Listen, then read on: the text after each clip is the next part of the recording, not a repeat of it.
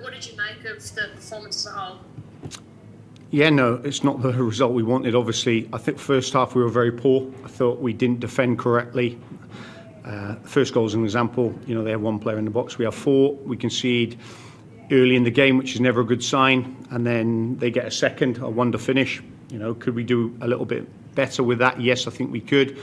Half-time, then it's obviously a totally different game, being 2 goals down. So I challenged them to have a go, and they did. They certainly did. We got ourselves back into the game, and I think momentum is with us at that time. And then obviously the penalty incident changes the momentum back to them, and they kick on from that moment. What did you make of the penalty then, given you changed? Do you know what, I've watched, I was involved in this game. There's 3 games this weekend that have had penalties in, and I'm not sure what a penalty is these days. I find it hard to fathom out because, there's an argument that all 3, they were all given, they were all reviewed, they were obviously made a difference in the game. I don't think any of them are penalties, but that's my opinion, and, I've only been in football 25 years, so, that's my opinion. But I could be wrong. I guess beyond that, you've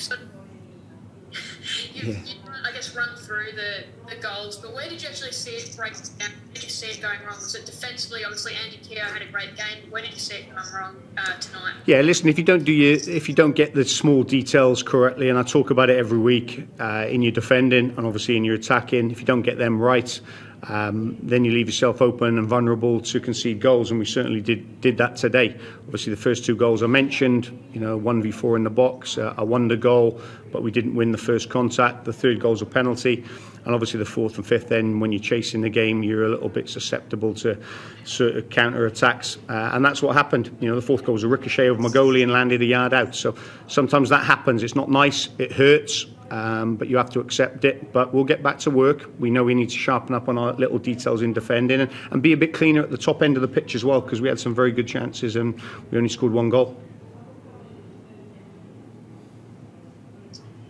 Carl, you had a couple of really big wins coming into this game. Yeah. Could you see that happening? I mean, it seems like you had such good momentum. A result like that seemed against the grain from you. How do you explain it in that sense? Yeah, no, I wish I knew. I could tell you. We had a good week of training. The boys were sharp, were lively, and I know people will say the travel, but you have to deal with that. The warm-up was good, and we conceded after 4 minutes from their first attack. And from that moment, obviously, your back's against the wall a little bit, and then, what can you do about a wonder goal? You can't do too much about that, but the positive thing for me was at half-time, and I did challenge them. I said, listen, 2-0, and we've been 2-0 up the last 2 games at half-time and managed to get ourselves 2 victories. The next goal is important. I said, if we can get that next goal, then we can put them under a little bit of pressure, and we certainly did that. So that's a positive I'll take. Obviously, then from that moment, when the 3rd goal went in, then it's a little bit end-to-end, which is not great, and the scoreline reflects that. But, was that a fair reflection of the game? I don't know. But we need to be better all round. Such a tight finals race, of course. What does this game do in terms of your hopes? Does it put a dent in your hopes of making the finals? Yeah, it certainly does. I don't think I can sit here and say that it doesn't affect it, because we wanted to try and get 3 points here, never mind a point. To get no points is disappointing, but it's 1 game. We got 4 big games, important games, like all the other teams. We've got 4 or 5, and we've got to pick up as many points as we can, and it will go down to the wire. Make no doubt about it. Whether we would have got this result or anything from this game today, it would certainly go down to the wire. So you have to sometimes brush yourselves off, brush yourselves down, and go again. And we certainly will next week, because we've got a great game next weekend as well.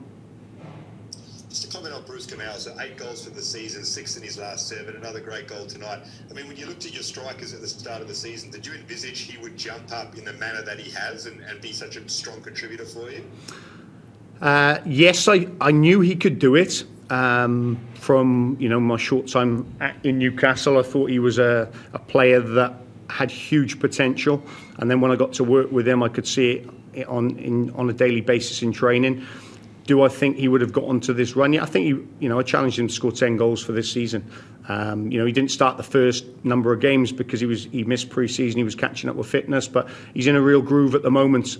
He's playing with confidence. He's playing with enjoyment. He's playing with a smile. He scored a wonder goal today. Great goal, but he could have scored 1 or 2 more. He's probably more disappointed with the easier chances he missed. But full credit to Bruce. He's in good form. off what Garvey said there, Carl, about the this big run home. I mean, how do you approach it? Do you throw down a gauntlet to your players? Like, obviously, Sydney FC is a big game. You beat them recently, but then the other 3 games are against other teams pushing for finals. Like, how do you look at it? This really, big run. Like, what do you do? How do you approach it? Listen, you got to enjoy it. You got to actually embrace it. You can't be scared of it. If you're scared of it, you shouldn't be in professional sports. I think it's what the neutral fan wants. I think he would like to see every team involved, barring 1 or 2.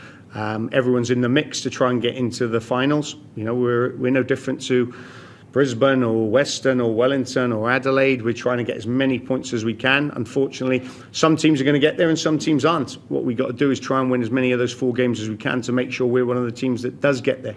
But we're no different to anyone else. And how's Ziggy Gordon? He looked like he pulled up a bit sore after, I think it was maybe the last goal. Yeah, I'm not sure, to be honest. I haven't been in there yet, so I'm sure he'll be okay. He's a tough guy. I'm sure he'll shake it off. Okay, any further questions, guys? Yeah, one more. This is from Carl. Big derby next week. Haven't lost to Sydney FC in the last 6 games. Is that a make or break game for your boys next week? Well, it's a big game because it's the next game. Obviously, when you get a disappointing result or a disappointing loss, you have to rebound and react. So we'll have to do that again. You know, each derby is different. We've had success in a few derbies recently, but it's 3 points. You know, we know it's an important game for our supporters, our fans, and our football club. And it's a game that has a lot of meaning in it because it's 3 points, and we're both trying to get into the finals. So I'm sure there's a little bit of extra spice, and we want it to be. We want it to be tasty and spicy, and have loads of supporters there for both teams, because that puts a bit of edge on the game. And when there's a bit of edge on games of football, then you're hoping that, you know, it's a good game of football at end to end, and obviously there's a few correct refereeing decisions as well. Is there any young kids from the NPL program looking at it coming in the next couple of weeks? The NPL team doing really well at the moment. Is there any young kids we should look out for? Yeah, listen, there's a number of youngsters in our NPL team that are doing very well. They were with me in pre-season. I know all about them. You know, they do flip up and down into our training group when we are short of numbers, 1 or 2 injuries. Some of them are on a regular basis, others are not. They're in and out. So yeah, certainly they're ones to look for the future, without a doubt. If I can squeeze them in this year, if I make some tough decisions, then I certainly will. I've got no doubt about that, as you've seen early in the season with people like Tommy Aquilina and Nata. I'm not afraid to do it if I think it's right and they're ready. They have to be ready, because if they're not ready, then you're setting them up for failure. But we certainly have some young, talented, exciting players in our NPL team.